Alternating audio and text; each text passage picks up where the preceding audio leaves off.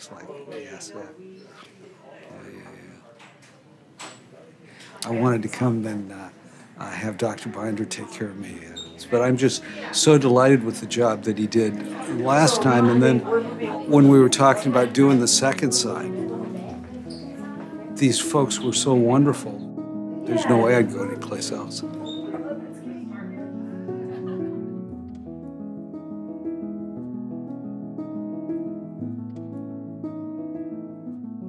We certainly knew that Jay had had a great outcome, and I was very excited about that.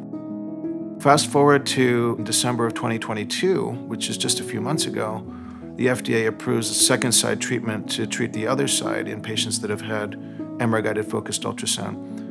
And so, along with a few other patients, Jay was at the top of our list because he had severe bilateral tremor. Now we've got your right nice and steady, and we're going up to that tremor on the left. So many of our patients have bilateral tremor.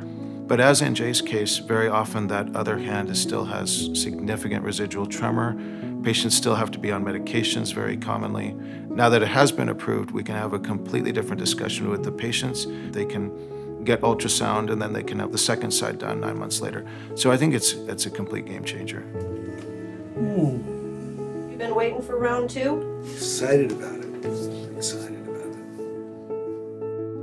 We do some test ultrasound, sonications as they're called. Thank you so much. Thanks, Jay.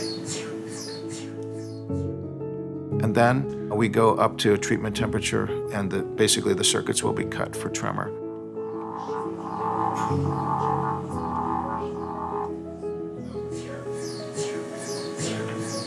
My goodness, that's better. Isn't that something? Keep going. So if somebody's doing a second, the experience is a lot better as far as you know what's going on.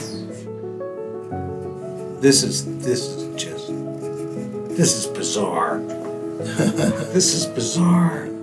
That's impossible. You see that? That's impossible. I never really thought about what having the second one would be like. It's almost, I feel complete. Jay? Thank you so much. It's always a pleasure. I'm liberated.